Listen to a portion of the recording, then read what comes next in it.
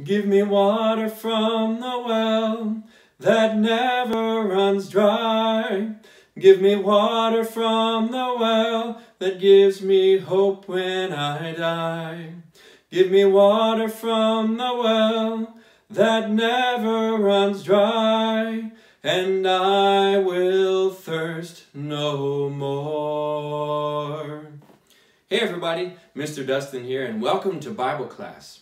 If that was a song that you don't know, I'm going to put a YouTube link in there so you can learn to sing it. It's a very good song. I remember singing whenever I was a kid.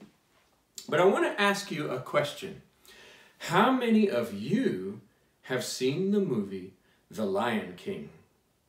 I have. I remember whenever I was little, 4th or 5th grade, it came out in the movie theaters and we went to go see it. It was a cartoon at that time.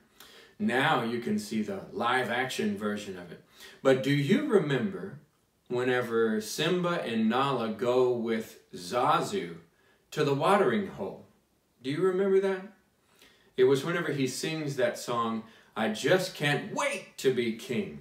Do you remember? When they go to the watering hole, do you remember seeing all the different kinds of animals that were there? I can remember seeing monkeys and elephants and giraffes, pink flamingos, ostriches, rhinos, and of course the lions were there because of Nala and Simba. But there were all kinds of animals at this one place, the watering hole. And when they go other places, you don't see all the different kinds of animals necessarily. Why was all the animals there? Do you know? Why do all the animals come there? Well, in Africa, in that Serengeti desert area where the Lion King happens, sometimes there's only one place that you can get water, and it's at a watering hole. That's just a small pool of water in the middle of a desert, really. And at that watering hole, you will find all kinds of life. And that's because everything has to have water to live. It's pretty simple, really. Well, today, we're going to talk about a different kind of watering hole. You see, 2,000 years ago, back when Jesus was alive walking on the earth, people didn't have running water like you and me today. They couldn't just go to their sink and turn on the faucet and fill up a glass of water. It didn't work that way. Instead, they had to walk to the well, where they would be carrying a jar of water, well, it'd be empty on their way, and they would fill it up and carry it back on top of their head. Sometimes that would be almost a mile walking back and forth. It's a long ways, and they would have to carry that water all the way back. So I want you to listen to this story from John chapter 4. There's a story whenever a woman comes outside of her town to Jacob's well. It's a town called Sychar in Samaria, and she meets the Messiah there, Jesus. And I want you to listen to what happens. Now, he had to go through Samaria. So he came to a town in Samaria called Sychar, near the plot of ground Jacob had given to his son Joseph. Jacob's well was there, and Jesus, tired as he was from the journey, sat down by the well. It was about noon. When a woman, Samaritan woman, came to draw water, Jesus said to her, "Will you give me a drink?" His disciples had gone to town to buy food. The Samaritan woman said to him, "You are a Jew, and I am a Samaritan woman. How can you ask me for a drink?" For Jews do not associate with Samaritans. Jesus answered her, "If you knew the gift of God and who it is that asks you for a drink, you would have asked him, and he would have given you living water." "Sir," the woman said, "you have nothing to draw with, and the well is deep. Where can you get this living water? Are you greater than our father Jacob, who gave us the well and drank from it himself, as did also his sons and his livestock?" Jesus answered, "Everyone who drinks this water will be thirsty again. But whoever drinks the water I give them will never thirst. Indeed, the water I give them will become in them a spring of water welling up to eternal life." The woman said to him, "Sir, give me this water so that I won't get thirsty and have to keep coming here to draw water." What was Jesus offering to the woman? Do you remember? He said he had living water for her. Why was that so interesting to that woman? Why do you think?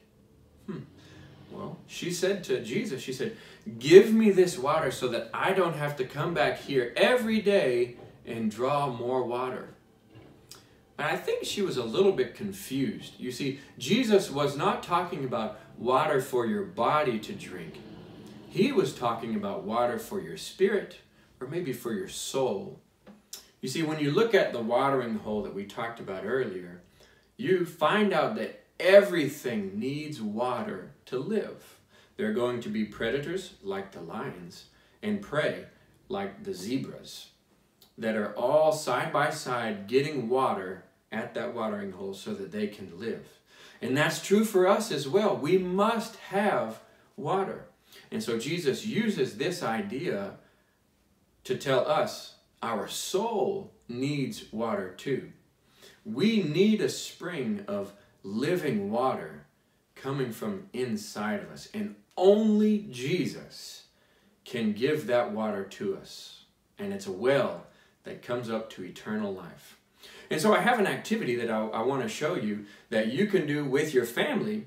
You probably need your parents' help to be able to make your own vessel that you can draw water with, and you can remember this story of how Jesus promised living water to the woman at the well and to you and me. So watch this, and then we're going to sing our song one more time.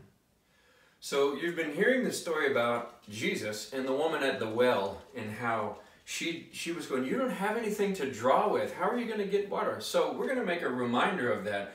You'll need some sort of a Coke bottle, plastic bottle of any sort, some kind of string, some scissors, a hole punch, something to mark with. I've got a Sharpie. And then you don't have to have, I happen to have a 2-foot ruler. Something that you can measure string, and I've already cut. Something close to 2 feet will work perfectly. Be sure you find an adult who can cut this bottle in half for you with some scissors. You just poke a hole and cut around. I've just marked a line around the edge of the bottle so that I can have a mark for me to cut along. So I'll do that, and then I'll come back. Now that I have my bottle cut in half, I'm going to take my hole punch, and I'm going to punch a hole a little bit down from the top on one side, and then I'm going to go exactly on the other side and do the same thing. Once I have that, I'm going to take my string and tie it to this side and this side so that it makes a loop. I'll do that, and I'll come back and show you what it looks like. Now I've got my little drawing vessel all tied up and ready to go. You really should be able to set this in the water and be able to scoop up some water with it. So that's just a fun activity that you can do with your kids. I don't know that they'll be able to do that by themselves, but it's something you can do, and talk about that story, how the woman met Jesus at the well, and Jesus offered her to have living water that wells up to eternal life. Try it and have fun with it with your family. I don't know about you, but I'm so glad that we have living water from the well that never runs dry, that Jesus gives to us for our souls. So let's sing this song one more time.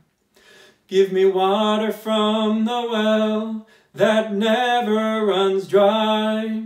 Give me water from the well that gives me hope when I die. Give me water from the well that never runs dry, and I will thirst no more. All right. Thank you for coming to Bible class today. I hope that you learned something and that you remember that we have living water within us because of Jesus. Let's pray, and then I'll see you next time. God, thank you so much for being such a wonderful and awesome God. Thank you for giving us water, because water helps our bodies to live. And thank you for using that to teach us about living water that helps our souls to live, that we can have this welling up to eternal life.